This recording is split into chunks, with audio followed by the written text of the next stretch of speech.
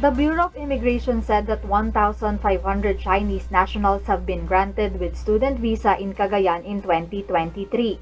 Dana Sandoval, spokesperson of the agency, emphasized that they are issuing student visa based only on the endorsements of legitimate schools and the Commission on Higher Education.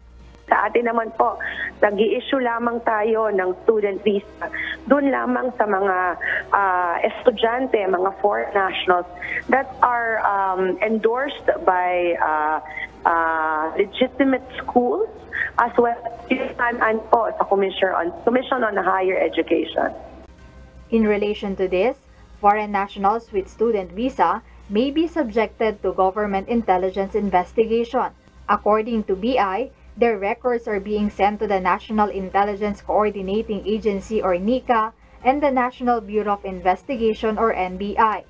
Therefore, they may be subjected to validation at any time in the event of suspicious activities that seem to be harmful to the security of the state. Yung kanila pong listahan, yung mga school po yung listahan ng mga foreign nationals ay pino-forward din po sa NICA, sa National Intelligence Coordinating Agency, as well as the NBI po, na sila naman pong mga ahensya ng gobyerno na tumitingin po sa security aspect and investigates po kung may mga makita po na mga cause for concern that might and things that might be inimical to the state. A foreign national can also be deported if he or she was proven to be violating the laws of the country. Kung may makita po naman na ibang activity nila dito sa Pilipinas, halimbawa po mga aktibidades na hindi sumusunod or hindi alinsunod sa mga batas po ng Pilipinas, then we can initiate a deportation po.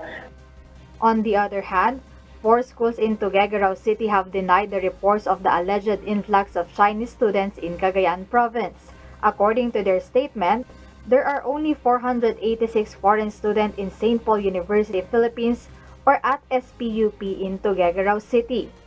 Jed Neresina, UNTV News and Rescue. We serve the people, we give glory to God.